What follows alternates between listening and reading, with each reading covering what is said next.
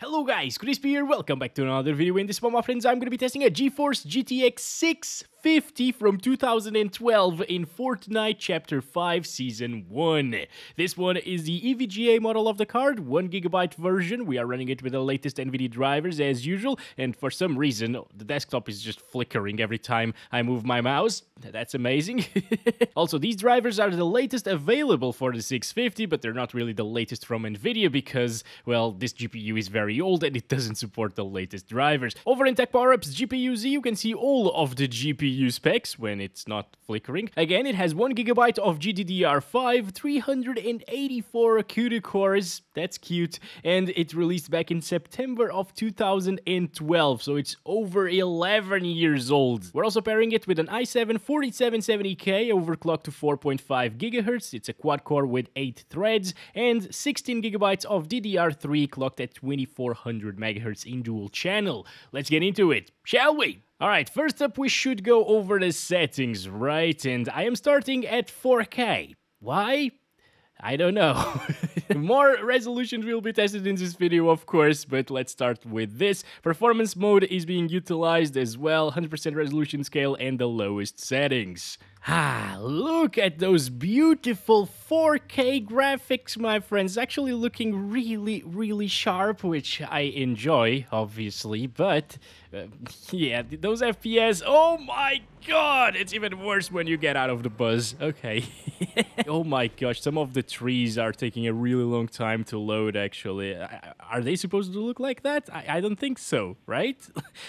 That's vomit, basically. What is this crap? Oh my gosh. I'm not really sure. Is this supposed to look? No, it isn't. Okay, it was just loading. Oh boy. All right, start counting our FPS. Nope, this is not the way I wanted to go. It's probably for the best, though. If I went there, I would probably be dead by now. But hey, I went to try it. Anyways, grab a weapon or something. Oh, that looked like a guy. No, okay, we're fine. Sniper rifle.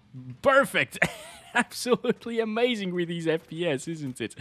Ooh, so they're just hitting each other there. We managed to get a kill. You gotta be kidding me.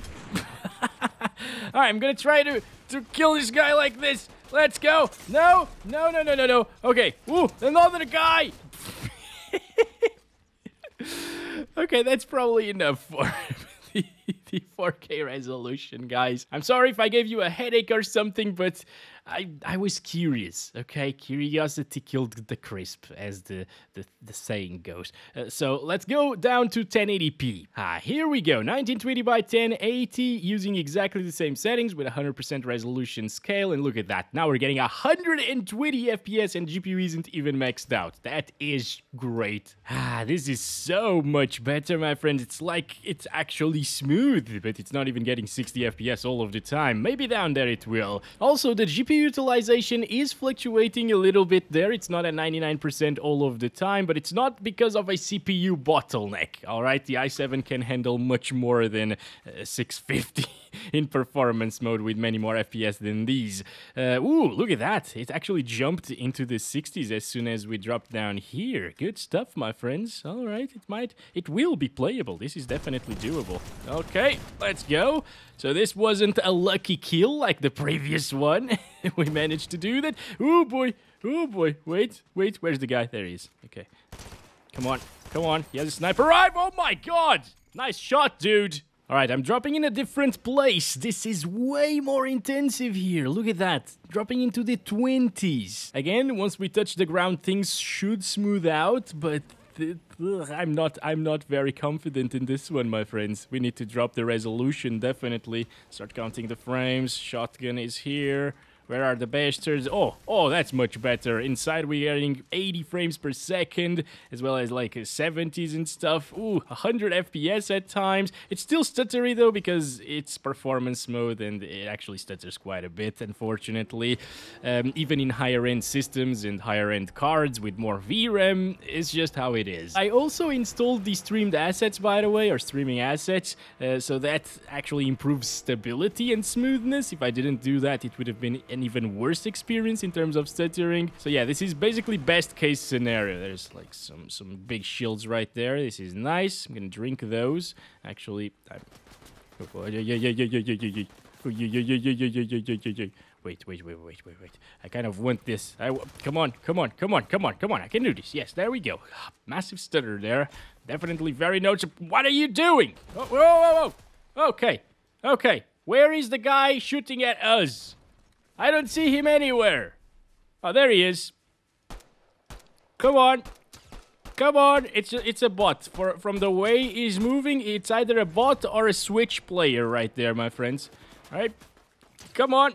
What? Why can't I hear my SMG? That's so weird. What are you shooting at? Oh, there's another one. That one is definitely not a bot, so we probably need to take care of him first. Well, he took care of the bot, so... Nope! God damn it! Come on! No! I hate this. The stuttering is just insane.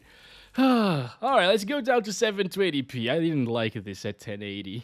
Oh, this is something that I haven't seen since, like, the Windows Vista or XP days. Oh my god. We can draw with our cursor. Are you kidding me? Here we go. 1280 by 720 is now the resolution, still on performance mode. Obviously, 3D res is set to 100%, and we're still at the lowest settings. Whoa, my capture card adjusted to 120 Hz, my friends, at 720p. This is gonna be great. It's really smooth, aside from the stuttering. But yeah, when it's not stuttering, it's really smooth. Now, looking at the entire map, instead of getting like the 40s that we were seeing, we're now at 60s. That's very good, okay, because maybe this is worst case scenario, I don't know. Let's start by going to that huge mansion right there in the middle of the snowy part. This is probably one of the most intensive areas, because I guess the snow is intensive this season. I didn't really notice that with higher end cards, but hey, here we are. Again, GPU utilization isn't maxed out, but it's just because of how performance mode works, because once we touch the ground, as you can see right here, it's well above what we were getting at 1080p. Oh, what the hell? That was flickering? Okay.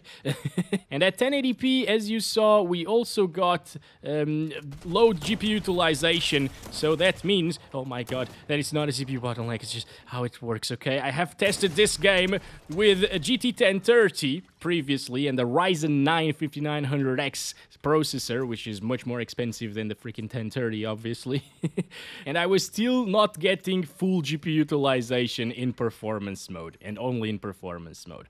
I would say that we are actually reaching the limits of the i7 sometimes. I think this CPU is good for like 130, 140 frames per second, but out here, for example, we're definitely still GPU bound. But hey, we managed to find a smooth experience with the GTX 650 without making the game completely horrible in terms of looks. It's an 11-year-old 50 series card, so entry level for gaming, you know, running an Unreal Engine 5 title in 2023/4, and it's managing to get 60 plus FPS all of the time. VRAM is not maxed out. It's just as stable of an experience as like a GTX 1050 Ti from my testing, in terms of stuttering in performance mode. So yeah, again, if you find one of these for like $10, it could be worth it, guys. Not gonna lie, it's pretty impressive for a little 650 GPU. Okay, come on. Also, this card consumes 65 watts of power, which is decent enough. You know, it's low-powered by today's standards. Obviously, for the performance it gets, it's not efficient by any means. But your power bill is not gonna go through the roof when using it. So, again, for somebody on a very tight budget, if you can find these for $10, it might be worth getting. Just for Fortnite. And also Valorant and Dota 2. Those games will run very well. League of Legends as well on a GTX 650. Just avoid CS2. CSGO would have been very playable on this card, but CS2 definitely isn't. Ooh, I'm hearing somebody. Oh boy, run! Why did you stop? Gosh, oh, that's another guy with a freaking sniper rifle, and that's a freaking bot or whatever the crap that is. I'm gonna die, guys. I'm gonna die. This is gonna be it for this video. No, I don't want this.